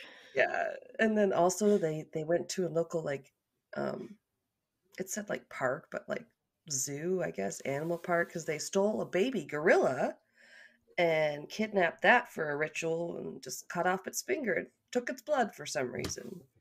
Okay. That's what kid is making up those lies? Those are crazy lies. Yeah, that's real dark. But yeah, as several sources pointed out, it's not like they went looking for any missing gorillas to try and verify that. Or like babies that were cut up into the pools or whatever they said. Yeah. Oh, there's a lot of like I should just put like a blanket trigger warning maybe at the beginning of my thing. Maybe I'll insert one later. You should know what's coming, but there's a lot of like animal and alleged child abuse claims. And yeah, I think that's kind of given. It's very satanic. Right. We don't usually get mad at them for baking cookies or whatever it is people think that Satan is, and Satan worshippers do. Oh yeah, so this one there was a further quote about the Keller case in Austin. The fuse was lit in August 1991, so this is a little bit later on, but still happening. Hmm. Yeah, Mhm. I was alive for this. I wasn't. So when a 3-year-old girl on the way to a behavioral therapy session told her mother that Dan Keller, which was the daycare guy, had spanked her at the preschool, or the preschool's guy, sorry, at the preschool he ran with his wife in Austin. The girl told the therapist that Keller had sexually assaulted her, another trigger warning, using a pen, and pooped and peed on my head. Like, I'm so sorry. It just goes from one extreme to like the most infantile sounding thing, It's just like, oh my God. Damn. Not that people aren't into piss play, whatever you call it. Golden showers. Not here to yuck your yum, but yeah, pedophilia, not cool. Yeah. In subsequent months, 2 other children made similar claims about the Kellers. By the time the couple went on trial in November 1992, the allegations were significantly more lurid and involved allegations of ritual abuse, murder, dismemberment, and animal sacrifice. Yeah, that seems crazy. Right? You're like, oh God, did the kids talk together? And then, it starts being almost contagious. Like one person says something, so then the other kids feel like, well, maybe I misremembered, or maybe I should say something. So this is crazy. They were sentenced to 48 years in prison in 1991. Oh my Even though the God. girl recanted her story as untrue in court. The first little girl, I guess. Okay, she did it that soon. That's good. It wasn't like Apparently. decades later being like, I lied. It was Yeah. right away. Damn. And that's the thing too, like these poor little kids are their own victims being like asked about these things and talked to about these things in completely an unhealthy, an awful way. Yeah, so that's really horrible, and so is the rest of this. Well, it has a happy-ish ending. They served 21 years of that sentence, released in 2013. Yep. Oh my God. They later said they felt like it was a modern-day Texas witch hunt. Yeah, like I can't imagine one day just like going about my business, whatever, and then somebody just accuses you of like witchcraft and sacrificing babies and stuff, and suddenly you're in prison for 20 years.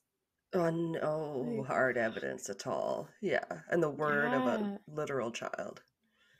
Yeah. It's not good. And like it took till 2013 to get those guys out. Yeah, 2013 seems late to me. Like I feel like they could have done it in the early 2000s. I mean, but they got sentenced in 91. That's crazy. Damn. I know, and like look how long people spend even after it becomes obvious that like they probably didn't do it. Takes a long time to get out. Right. It seemed as people learned about the possibilities of child sexual abuse, nefarious activities like trafficking, etc., things that we now take for granted. No, it's so horrible. But no one could believe really that it could happen at home, I think was the thing. So, everything kind of points to people being like, normal people couldn't possibly do this. It couldn't possibly be usually like a friend or family member. So certainly it's got to be someone like a Satan worshiper. Okay. Yeah. Yeah, they're like distancing themselves from somebody to blame, right? Yeah. They're starting to hear about this. And was it early 90s and stuff when there's in like 90s when we start to get the 24-hour news cycle where you're like, because you have the internet and stuff, you can be hearing about horrible headlines and clickbait and stuff like 24 hours a day, and true crime cases start getting all this like coverage and trial by media. It's a whole mess. Mm-hmm. Gordo, okay. I've had enough of your shenanigans. Ugh. Shenanigans. Don't. You're a catastrophe. Okay, just leave it.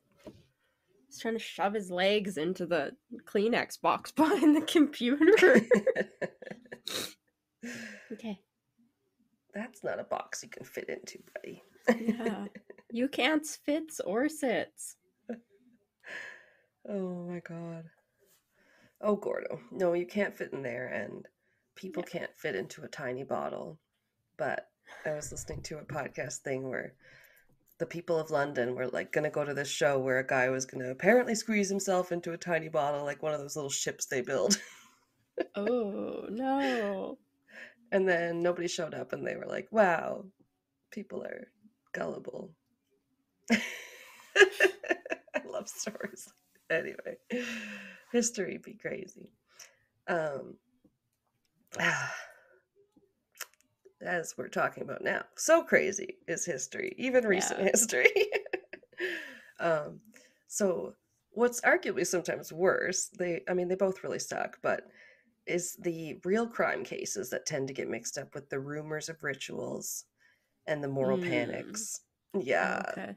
That then lead to like more wrongful convictions and create more victims while detracting from the first set of victims also. It's a horrible cycle. Yeah, because they're focusing on the wrong people. Yeah.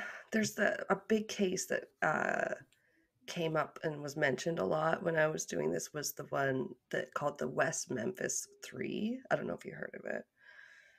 I think I'd heard the name. I think it came up a little bit in mine. I briefly read it, but because it didn't involve like music, I didn't want to read too much about it. No, and it's just like I don't know if you would have heard of it. It's kind of but bigger case in the true crime world or whatever. Is that the one they did on, was it Netflix or Prime? It was called This How They See Us. Was that the same one? I think they do have a documentary. Don't know if that's what it was called. I don't have that written down, but I listened to a podcast about the case, and I was like, oh, okay, I think I've kind of heard of this, but it's really very deserving of its own telling or episode or whatever. But it's, I know it's like basically the one where there's 3 young boys that are found brutally murdered in West Memphis, and then there's 3 like older, like teenage / on the cusp of being young men, boys, like guys who get accused of doing the deed, and then they like basically don't look at anyone else, but all they have on these guys is their interest in like 1 Wicca, 2 Dungeons and Dragons, and 3 Metallica. So I'm like, lock me up. If that's they cover all the bases: religion, board games, and music. Oh my god, fucking evil tabletop role-playing games. Oh no. Yeah. They've got dice with many sides. What would they think about exploding kittens and oh god, what would they think of Cards Against Humanity? Oh. the one depraved. Daniel Radcliffe's Delicious Asshole. Isn't that one of the cards? Too funny. Oh my gosh, he was great in the Weird Al movie. Was so... I already mentioned that, didn't I? Sorry. Yeah. In part 1. Yesterday. Okay. I don't know what else we've watched lately. Other things that I can't think of now. I'll go. I'm watching a good miniseries on Netflix. It's one of the ones adapted from Harlan Coben. He's like a thriller writer.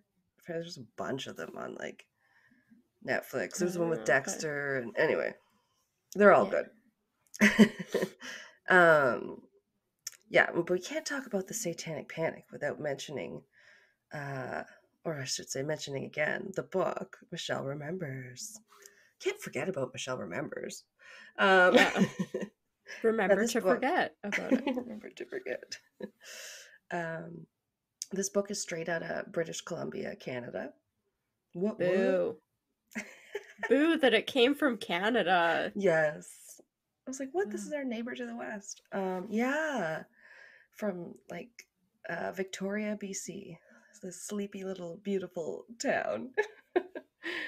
And as you mentioned, it was a doctor, Dr. Larry Pazder, and his patient turned lover. Patient come lover. No. Michelle Smith. It came out right in 1980, and Dr. Larry was a psychiatrist practicing in Victoria, BC, who met Michelle when she went to him following the stress and like depression after a miscarriage, unfortunately. So, Okay. that's how they met.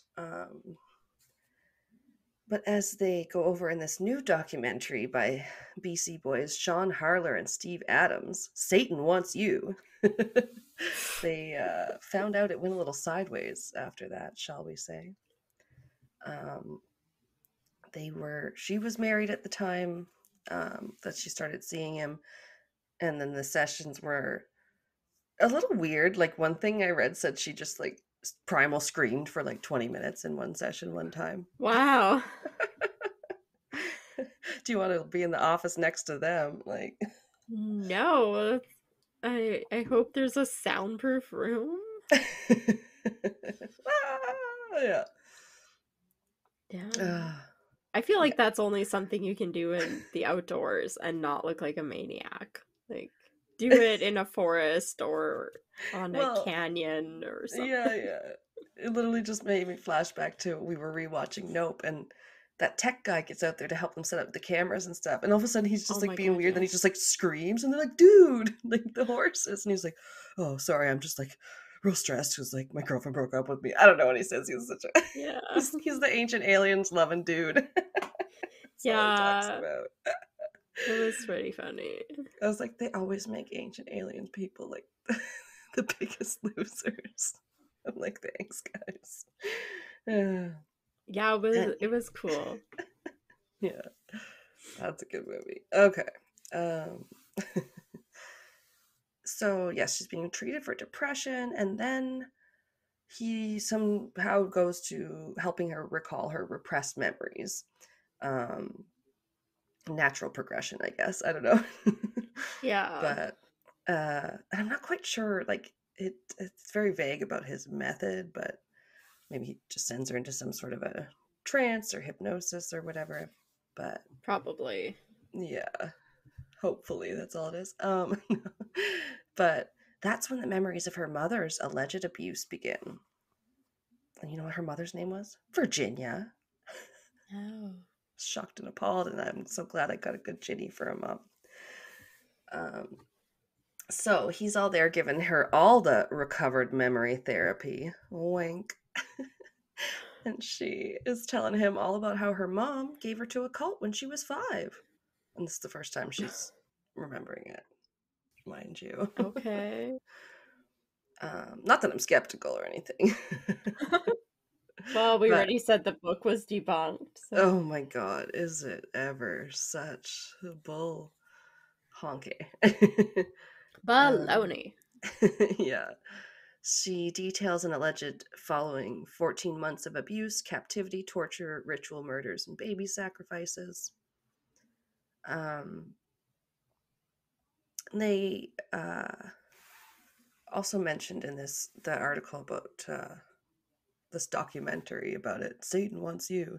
And I didn't know where else to put it, but it's this instance where a daycare in Saskatchewan was accused of harboring a murderous cult.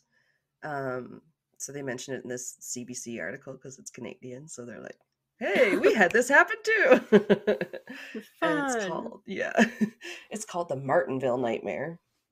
It's all this M names in them. They're all like Martinville, McMartin School. Like, I don't know. But yeah, it like happened here. 9 people were charged with like no hard evidence. Wow. Yeah, quote, 9 people facing nearly 180 charges, with children saying they had been hoisted into cages, stuffed into freezers, and forced to drink blood and perform sexual acts. Only 2 charges, neither of which were related to satanic ritual abuse, were upheld on appeal. So, just like, same Damn. bullshit. Yeah. It's just crazy when you get into it. Like, rabbit hole, talk about the amount of cases I could have had to choose I'm from. sure there's like dozens and dozens. Right? And it's all these little kids, but then it's all like being found as unfounded. Okay, so back to the book. The book sales skyrocket. This salacious book with all the cultiness in it. They start touring around doing like the TV circuit on all like the talk shows, I guess. Oh, I hate them. Yeah. They essentially become the experts on the subject unofficially. Fuck you. This had very real repercussions on the police's training and things, which I have a little bit on. Just craziness. The writer-director of the Satan Wants You documentary, he grew up 10 minutes down the road from where Larry and Michelle had their huge house overlooking the ocean. Which, if you don't know much about Victoria, that means they're fucking rich. Like, those houses in that area are like in the millions sometimes.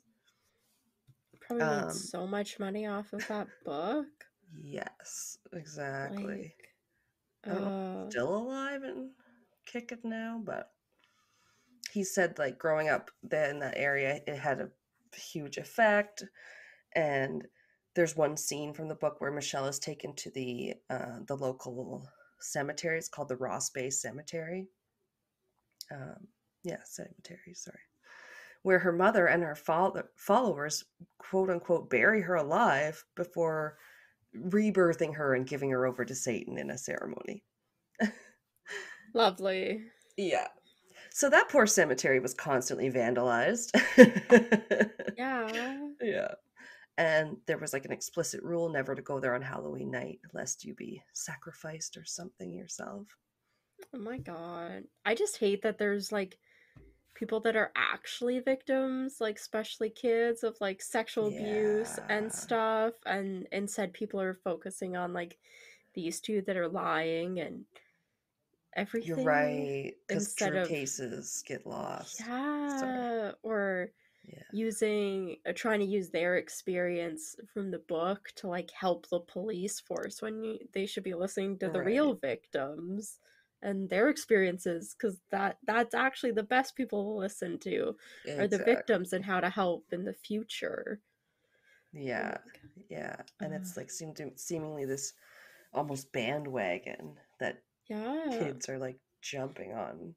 Well, if they talk about it on the news enough, I'm sure if they're in the room, they're just talking about it, depending how many details they go to on the news. Like, even the kids hearing about it on the news could the next day just repeat the same story and be like, oh, blah, blah, blah, blah, blah. Exactly. This happened to me. And they're like, oh, not my kids too. And it's like, well, were you watching the news with your kid in the room the other day? And then kids hear and understand so much more when you're talking than you think. Yeah. They're smart little buggers.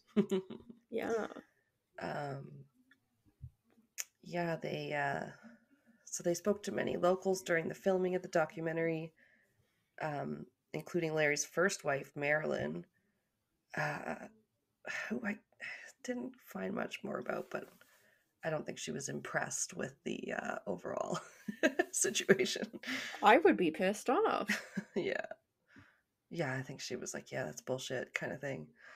But yeah, the book was being used to create checklists for law enforcement and mental health professionals to better fight and investigate satanic ritual abuse crimes in their communities. Yeah, it's a lot. So according to this New York Times article that I couldn't access for free anymore when I was trying to source it and refer back to it, I was like, damn it. I'm like, I think it's this one. But it's not letting me read the whole thing. But I read it the first time. It's fine. It's fine.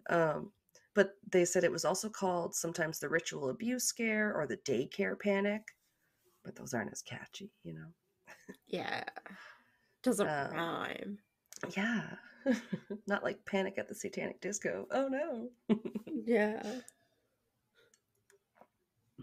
Says Ken Lanning, a former FBI agent who worked on hundreds of abuse cases with the Behavioral Science Unit.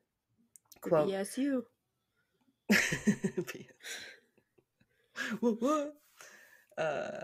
The evidence wasn't there, but the allegations of satanic ritual abuse never really went away. When people get emotionally involved in an issue, common sense and reason go out the window. People believe what they want and need to believe. Yeah, that's true. Even today. Yeah. Very smart for a, well, FBI guy, I guess you'd have to be. Yeah. Not like that dumb FBI guy. No, I don't know. And as pointed out by people smarter than me, the book Michelle Remembers preys on already existing fears and anxieties. Yes, and they pointed out in that article, which shall no longer be named. And as brought up when you were talking, the more that women were working outside the home and different traditions and roles were being switched and flipped. Yeah. People were using childcare for the first time and then feeling guilty and probably wondering about how their kids are being cared for while they're away. Yeah. Women were good at feeling guilty. Always, yeah. Catholics, you're Catholic and a woman? Oh God, no. But yeah, it was all perfect conditions for this moral panic. Yeah, the one source quoted Sarah Marshall from the podcast You're Wrong About, which I thought was awesome, but I know she's probably a journalist of some regard also. It's a level above our my research for the podcast, shall we say. But what she said about it was, what readers heard was, don't look in the mirror. The call is not coming from inside the house. The Satanists are the problem. Yeah, that's true. Yeah, I like the way she said it. But yeah, it's simply so far from being true. Obviously, we can never assume to know a case before it plays out. Experts now realize that in some cases, like the Manhattan Beach case, the action taken was the worst kind of action you could possibly have taken, unfortunately. Like the mass letter to the parents to have them do the interviewing and ask a bunch of toddlers to tell you what may or may not have happened in case the teachers they go to are evil, bad people who might hurt someone else. Like, how very confusing for the child. And like in a kid's point of view, even a daycare worker asking you to stop doing something or telling you to stop doing something, whatever, it could be, that's mean, and kids like sometimes blow stuff out of proportion or rebel against authority. Yeah, so they could be like, yeah, they were evil and all this stuff. They were being so mean to me. Like, and pooped and peed on my head and then put a pen inside me. Like, do they even know those things are like severely different degrees of, like, do you know what I mean? Like, they don't even know what sex is at that age. Like, yeah, that's concerning, at least for that kid. Like, oh my God. Yeah, you're like, how did you come up with that? But maybe something you heard an adult say, like, who's to say? So yeah, unfortunately at the time, the FBI, cops, lawyers, social workers were all sharing these books and different materials as training texts, sharing all their findings at seminars and comparing all their notes. damn.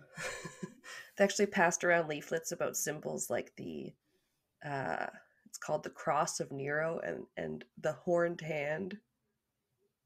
What? Oh, it's hilarious. The horned hand. Is that the Egyptian one? It's the devil horn. It's like the rocker horns.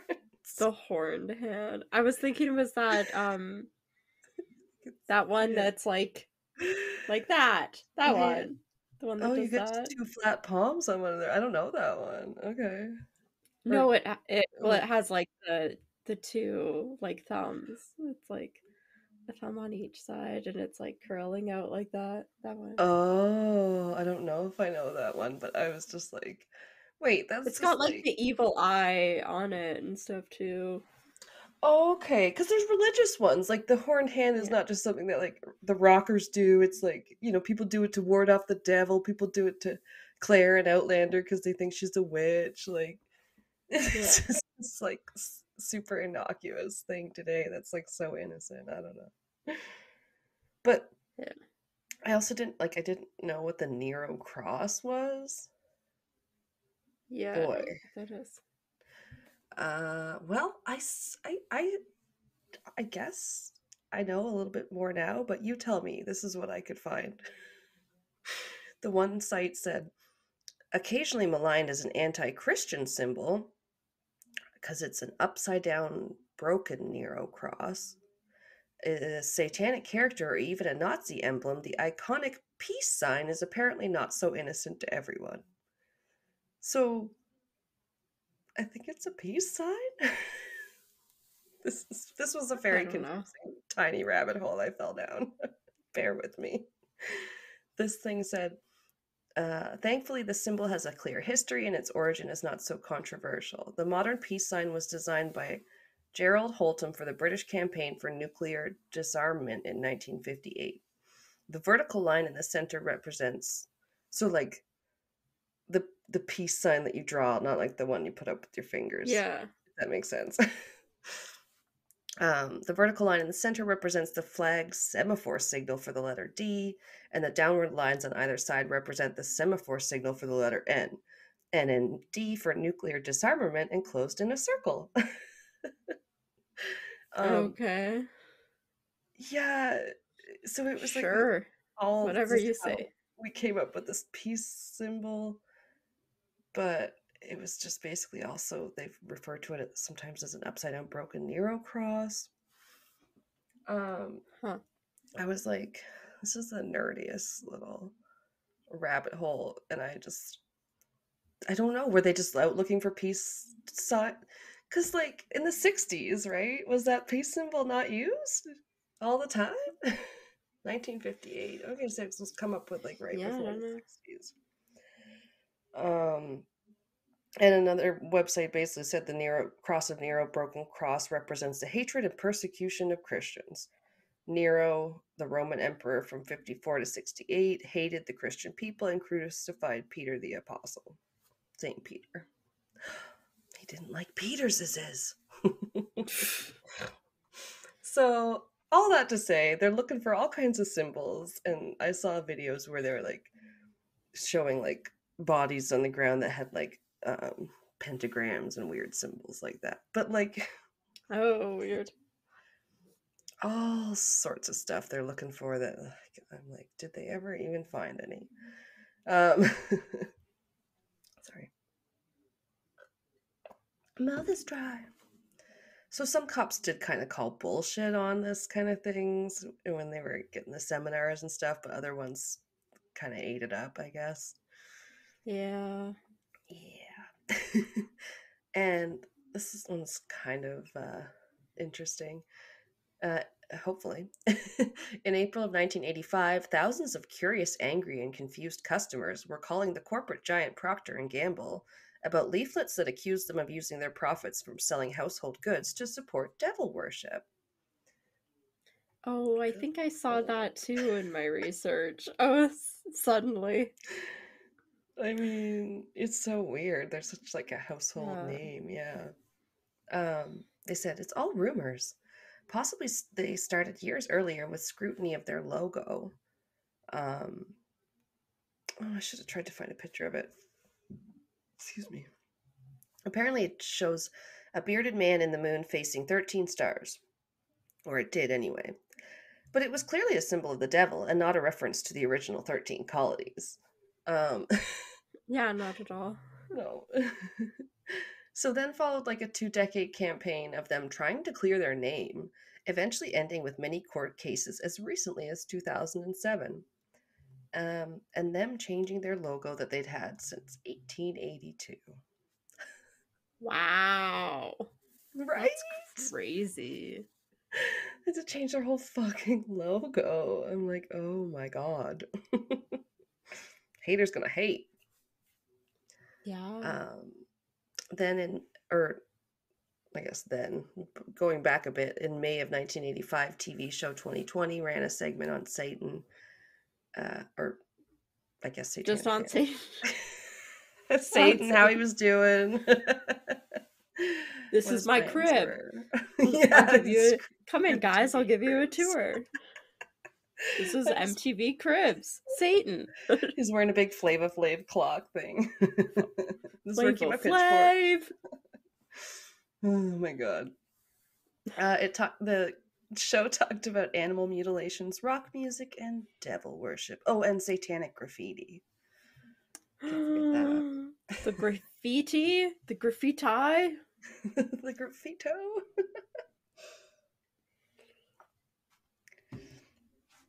So much money was spent by the end of it. Yeah. It's like 15 million on the McMartin preschool cases alone. Wow. I can't even imagine. Almost 200 people were charged over the course of the panic, dozens convicted, many later freed, sometimes after many years. Like yeah, oh my god. Yeah, it's crazy how, like, bad it was. I guess I just didn't realize. Yeah. It was so horrible. I didn't, like, was expecting dozens of cases. I didn't expect, like, over 200. In 2011, the West Memphis 3 guys were released, and the Kellers, who we talked about from Texas, that were released after 21 years, were awarded $3.4 million from a state fund for wrongful convictions. Woohoo! I'd be asking for a lot more. Oh my god, your lives ruined, your reputations ruined. Like, yeah. I'd be like, I want $1 million a year for each of us. Yeah. Like, seriously. Those kids gotta feel bad too if they, yeah, anyway. It's not their fault. no, Yeah. No, it's not. Because Yeah. they probably don't remember even saying it, some of them. Yeah, and it said that it's like the kids apologized afterwards, but yeah, like I don't remember anything I probably said before the age of like 7 or 8. right? Like, yeah. All I remember is probably when I was too old to have been saying weird things. I was lying in a cradle when my mom was working at King's Landing at this a cabin at the far end of the site, so people don't come to it a lot because it's a long walk, and it's like the last thing you see before you start coming back towards like the door and everything at the entrance and stuff. And so I was lying in my body in this little cradle with my legs hanging out, and I was like, I used to be silver, but now I'm green. Oh yeah, I think you told me that before. I think it's gone into family legend. Is probably just the weirdest things I could come up with. But my brother used to say, if a dog and a monkey got in a fight, who would win? And so he said weird things too. Yeah. All right. Well, we all know boys are weird. Yeah. Oh, he loved last week's episode, and he said, "Watch out! I'm going to do it to you. I'm going to prank you." I said, no, the dog would go insane. Yeah. And then he's like, I'm sending you cheeses. And I was like, ooh, but cheeses though. I'll know if anybody sends me fake pizzas. Or not yes. fake pizza deliveries that I didn't order. Right? You're pretty great. I would love a fake if somebody sent me a pizza as a prank. I'd be like, thanks for the pizza. Well, if they prepay it, I mean, yeah, I've got no 100%. problem with this Yep. situation. I'll put in my order right now. Well, the one girls I listened to, the Drinking the Kool-Aid girls, Sometimes Cassidy's got what is it, an Amazon wish list you can have or whatever, where people can see what you like. And sometimes people just buy her stuff off there. And she's like, "Oh, thank you for whoever did that." I was like, "That's really nice. You have nice fans." That'd be cool. Hint, hint. No, I'm just kidding. I don't know how you make that public, but I don't know. Okay. DM us. No. yeah, things to think about in the future. Yeah, or like I know some people have Buy Me a Coffee, which is one where you can make one-off donations if people don't want to join your Patreon. So if you guys would be interested in that, we'll start one. But yeah, you never know. Crimes and Consequences have one. It's like, buy me a beer. I'm so down with people buying me a beer. So, okay, to wrap it up here, a few more things. In 1992, the Lanning guy from the FBI put out an investigative guide on his skepticism of the claims, all the allegations and whatnot. And good for him. Yeah. Sorry. Yeah, he seemed like a smart guy.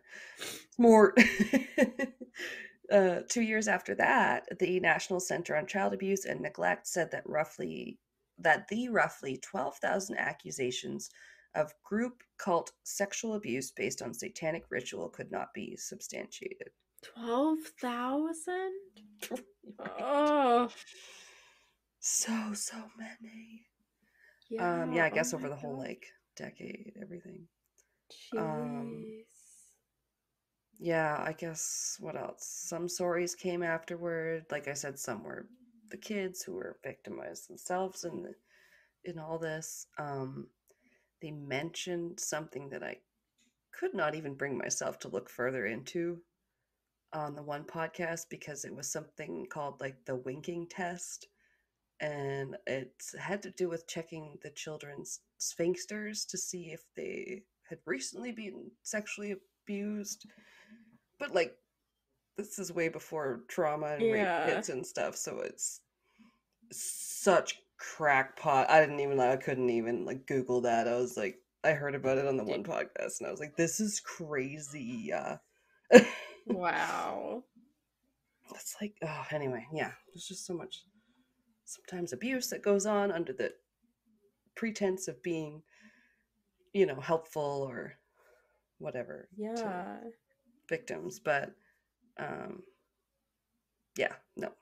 that's not up to you, daycare workers and cops and even that, I think if I was a kid, would have been like scarring.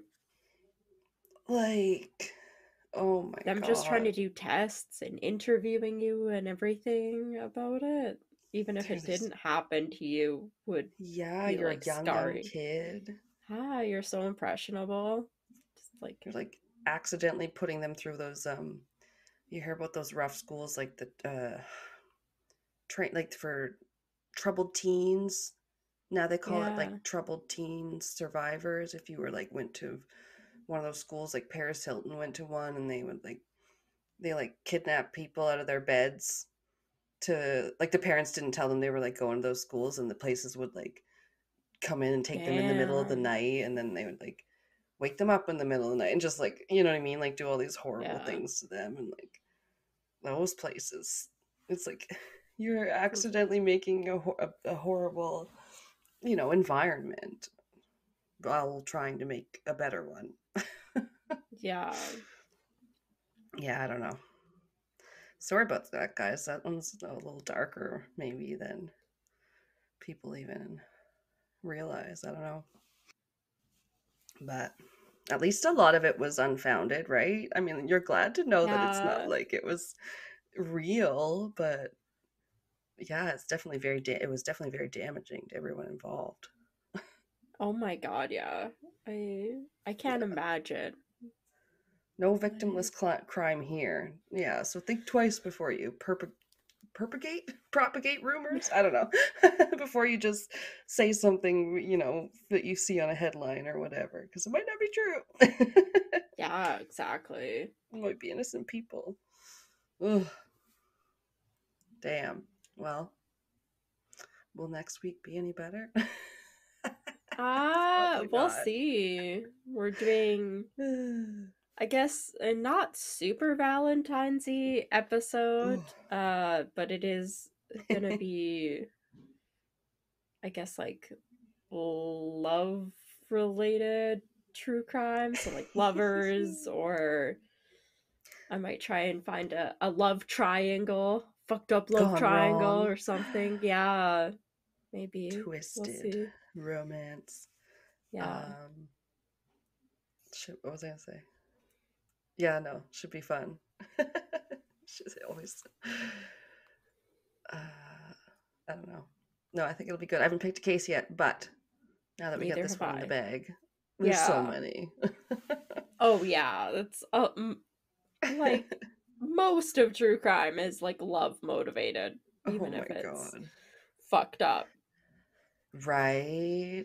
Yeah. And whether it's romantic love or like honor killings because you purportedly love your family so much that you don't Oh, want I them to hate be. that. Yeah. Oh, I know. I don't know if I can talk about ones like that. They're No. rough.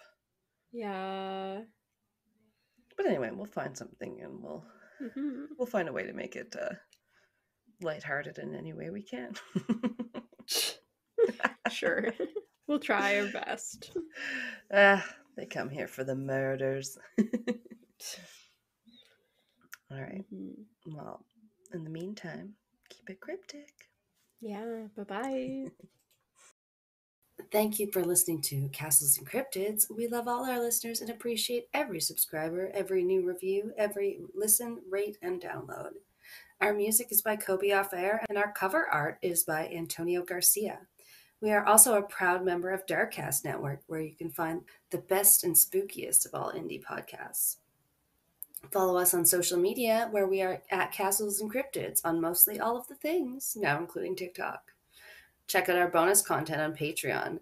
Cryptid clashes, video minisodes of your host making asses of themselves, Ask Me Anything, quizzes, other special episodes, and more. Starting at just $2 a month, you can get 1 to 2 extra episodes, depending on your level. We produce, edit, and research everything ourselves, and any support you can lend helps us to keep it cryptic. Well, all our longtime listeners will definitely know that recording a podcast is not always easy. No.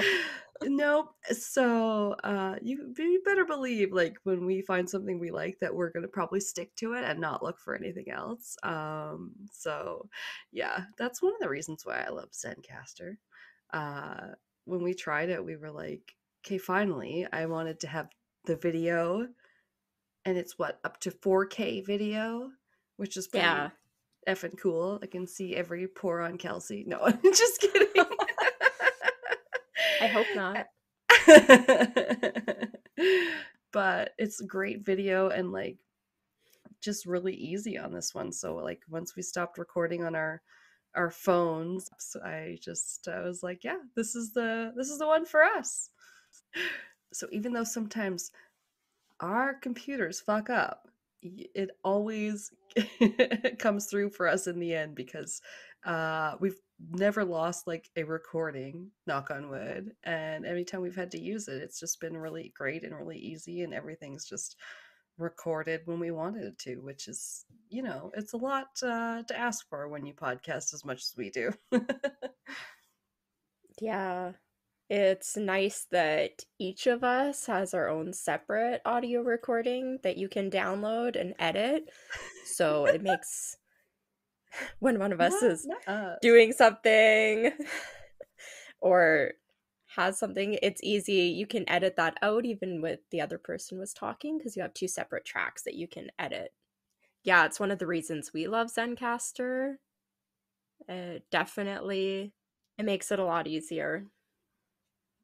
And the audio quality is also a lot better than any of the other programs we tried using in the past.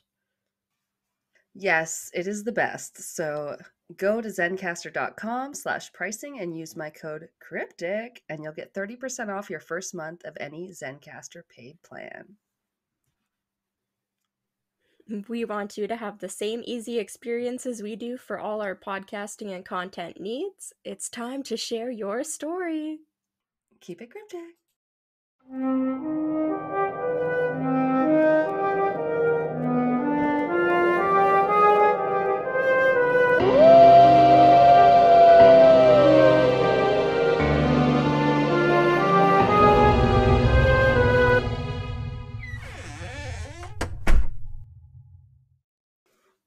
Well, all our longtime listeners will definitely know that recording a podcast is not always easy. No. Nope. So you better believe, like, when we find something we like, that we're going to probably stick to it and not look for anything else. So yeah, that's one of the reasons why I love Zencaster. When we tried it, we were like, okay, finally, I wanted to have the video, and it's up to 4K video, which is pretty effing cool. I can see every pore on Kelsey. No, I'm just kidding. I hope not.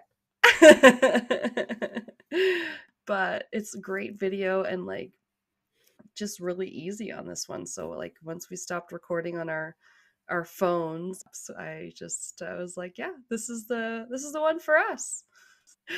So even though sometimes our computers fuck up, it always comes through for us in the end, because we've never lost like a recording, knock on wood, and every time we've had to use it, it's just been really great and really easy, and everything's just recorded when we wanted it to, which is, it's a lot to ask for when you podcast as much as we do.